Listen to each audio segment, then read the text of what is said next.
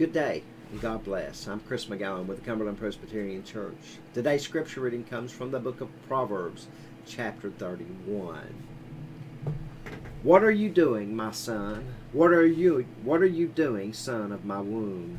What are you doing, son of my vows? Do not give your strength to women, your ways to those who destroy kings. It is not for kings, O Lemuel, it is not for kings to drink wine, or for rulers to take strong drink, lest they drink and forget what has been decreed, and pervert the rights of all the afflicted. Give strong drink to the one who is perishing, and wine to those in bitter distress. Let them drink and forget their poverty, and remember their misery no more. Open your mouth for the mute, for the rights of all who are destitute. Open your mouth, judge righteously, defend the rights of the poor and needy. An excellent wife who can find, she is far more precious than jewels. The heart of her husband trusts in her, and he will have no lack of gain. She does him good and not harm on all the days of her life. She seeks wool and flax and works with willing hands. She is like the ships of the merchant. She brings her food from afar. She rises while it is yet night and provides food for her household and portions for her maidens. She considers a field and buys it, and with the fruit of her hands she plants a vineyard.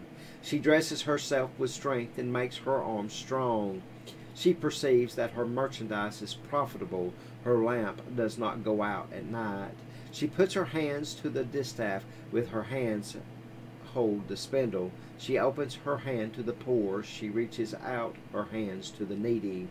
She is not afraid of snow for her household, for all her household are clothed in scarlet.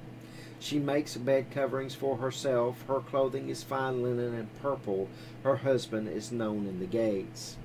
When he sits among the elders of the land, she makes linen garments and sells them. She delivers sashes to the merchant. Strength and dignity are her clothing.